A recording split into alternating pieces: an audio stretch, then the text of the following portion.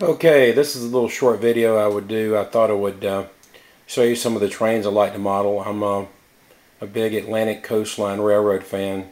This is a picture from 1953 of the Myrtle Beach Mixed Train. The Myrtle Beach Mixed Train ran from Myrtle Beach, South Carolina on to Chadbourn, North Carolina, where it connected with trains that ran between Wilmington and Florence. And those trains went on to Atlanta and then points either north or south. This train I'm modeling here, of course I model Atlantic Coastline. This is the same train I'm modeling, however I do not have the same locomotive number. This is an Atlas unit that came out a few years ago under the Atlas Classic.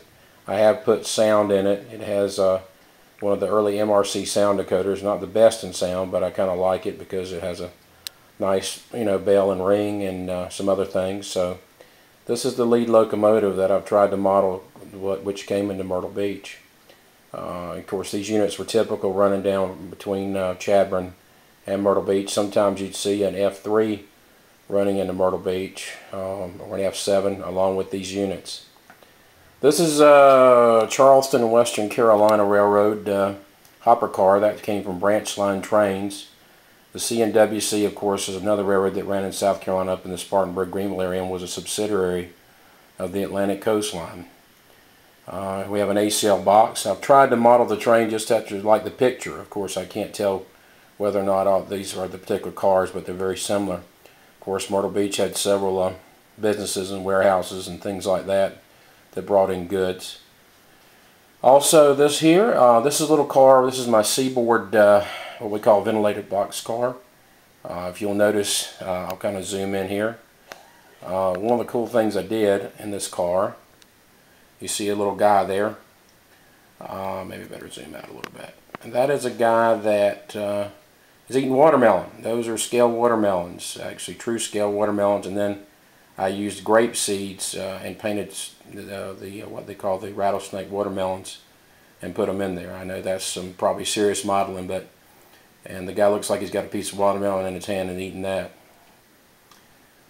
Of course, Myrtle Beach had a lot of industry served. We have Gulf Gas. We had a couple of gas distributors here. This is the Gulf car. This is a Mantua car.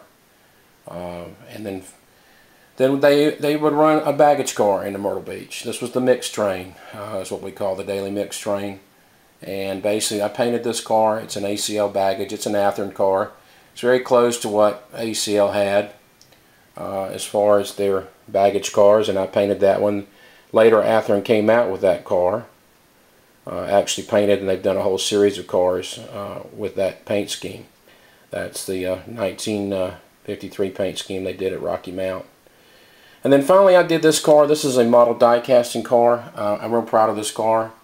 It's a wood wood passenger car. And basically this is a model die casting car. I also painted and lettered this car, and I actually put people in it. I lighted it and put an interior in it. I've got the sunshades there kind of pulled down in different places, but it was an old wood car, and that's what they ran. This is coach 934, and they ran this coach to Myrtle Beach and back to Chadbourn. And I painted this color because in the photos that I've seen, most of the colors of these cars were this color. They faded in the summer sun. So this is very close to what the 934 coach that used to come into Myrtle Beach looked like that ran on this daily mixed train. And then finally, of course, this is a Caboose here. This is not of course, an M3 Caboose, as most ACL fans would know. This is a Mantua Caboose. I tried to paint it up as close to an M3. American Models, I think, came out with the M3 later on in a wood kit you could buy, but I haven't bought one of those. But I did use, painted this and basically used the micro scale decals and did this unit up as close as I could to an M3. So this is my little mixed train here. I'm real proud of it. I like running it. Kind of gives me little options of working the industries and then working on to back into the passenger yard. But this is just typical, and I try to model, like I said, trains that ran into the Myrtle Beach area. And there she is. So hope you enjoyed the video.